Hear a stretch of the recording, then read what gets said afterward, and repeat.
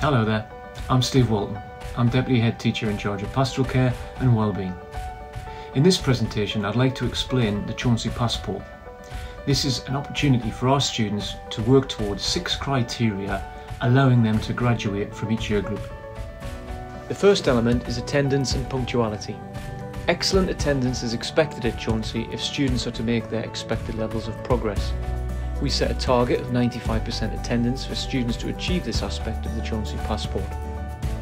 We take an electronic register in every lesson, and we will call you by 9:30 if your child has not made it into school and you have not let us know by telephone or email.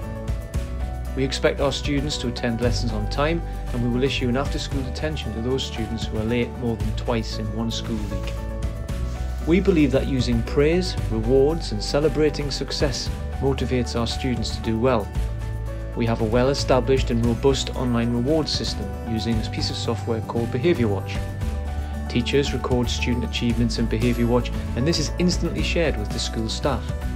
Students receive bronze awards for completing good class or homework or answering a question well. Silver awards are given for excellent extended writing tasks, project work or exceeding target grades and assessments. Gold awards are the Head Teacher's Award given out by Mr. O'Sullivan for outstanding achievements. Parents will receive an email from Behaviour Watch every Friday afternoon highlighting their child's awards, and we further celebrate achievement with a weekly awards bulletin which is published on our website and shared in our year group assemblies. To achieve the Chauncy Awards element of the Chauncy Passport, each student has to achieve a target number of awards in each year group. We have invested heavily in information and communications technology at Chauncy, and we subscribe to many online learning resources. We ask students to achieve 50 hours of independent learning using websites such as Sam Learning, Doddle, Tassamai, Caboodle, My Maths and MathsWatch. This is extra work that the students undertake in addition to their class and homework to expand their knowledge, revise prior learning or develop new skills. I will now ask Learning Coordinator for Year 7, Alan Crawley, to explain how our 8:15 clubs are organised. Okay, so 8:15 clubs at Chauncy School are set up for Year 7 students. They start their morning at 8:15 in a designated club to either help with their numeracy or literacy.